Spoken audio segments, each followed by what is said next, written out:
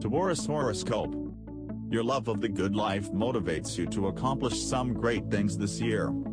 Venus, goddess of love and money, is your ruler, and as she starts the year out in experimental Aquarius, Venus in Pisces January 1st, your mind opens to new ideas in both areas. You're more comfortable, though, when she enters your sign in early March until early April, and then again in Libra, the other signs she rules, for about 3 weeks at the end of October. Pleasure and passion combine now to help you enjoy the finer things in life. The one retrograde period your ruler experiences is from mid-May to end of June, during her trip through curious Gemini, causing you to ponder the dualities of love and money. While you can't imagine living life without a lot of either, it's interesting to consider the alternatives. The Sun spends time in your comfort-conscious, earthy sign between mid-April and end of May, so happy birthday beautiful, loyal Taurus. You're ready to work hard in exchange for the pleasures that life has to offer, especially beauty and abundance. You don't have to apologize for loving beautiful things. This essential part of your nature is what drives you to succeed. Your senses are awakened now, and you fall in love with gourmet food, fine wine, expensive perfume, luxurious linens and beautiful artwork.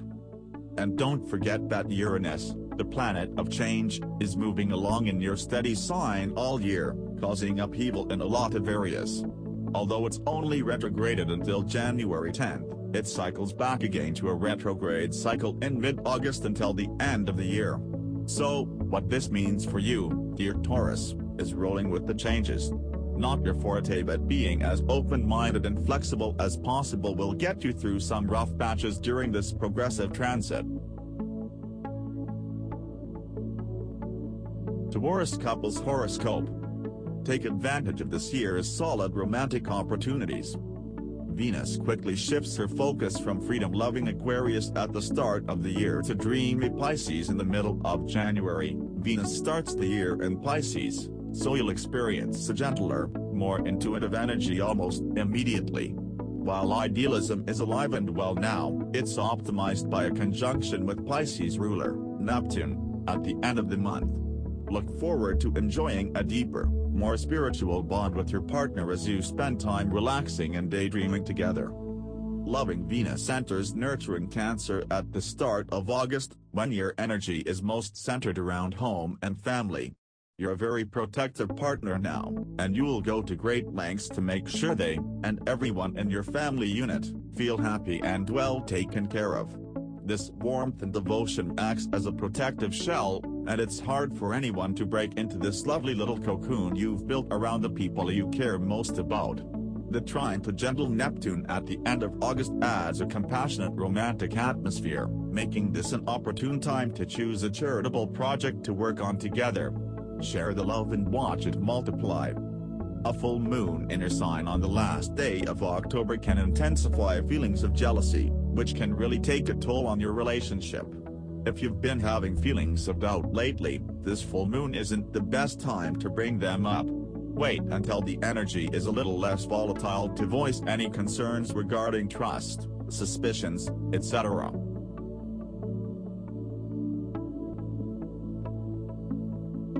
Taurus singles horoscope. Love is in the air this year, so grab hold of it when you get the chance. Love-focused Venus is in freedom-loving Aquarius as the year begins. Venus is in Pisces, so you're okay going solo for now. By the time she gets to your sign at the start of March, however, you'll be much more focused on how and where to find the most dependable partner possible. Your perfect match would be the whole package rolled into one. Beauty naturally catches your eye first, but you won't settle for anyone who doesn't stimulate you in other ways as well. Venus enters a retrograde period from mid-May until the end of June, so you might see an ex resurface now. Some very positive memories come flooding back, but so does the heartache that came with the breakup. Do you really want to go through all that again? Retrograde cycles offer you the chance to take a break and rethink things, Taurus, but that doesn't mean literally going backwards. You might want to keep your eye toward the future instead of opening yourself up to pain you've already experienced. The new moon in the house of partnerships in mid-October provides excellent opportunities to get into a balanced, grown-up relationship if that's what you're looking for. You're more adaptable now and willing to make things work with the right person. Fairness will be a priority, but be careful not to wander into indecisiveness, mulling over too many options or trying to accommodate someone else's every wish isn't realistic or healthy.